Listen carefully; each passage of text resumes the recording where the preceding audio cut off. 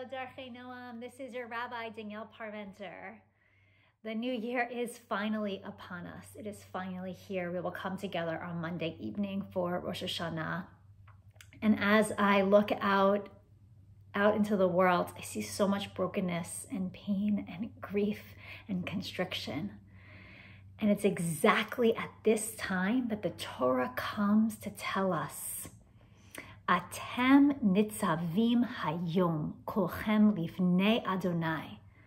Atem Kolchem, all of you, Nitzavim Hayom, all of you stand today before Adonai. This is the ultimate kavanah, the ultimate intention that we must lay upon our hearts as we enter into the new year. There's no other way. There is no other way to truly survive and to find God's presence unless you are doing it in community. Because when you are down, there is someone else there to lift you up. You can't do it alone. The burden is too great. And I am so incredibly grateful for this community and for all the thoughtfulness and kindness that I have seen displayed.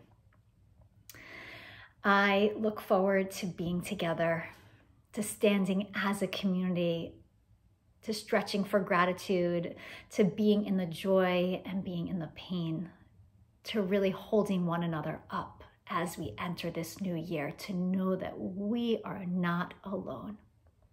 So I wish you Shabbat Shalom and Shana Tovah, my dear friends.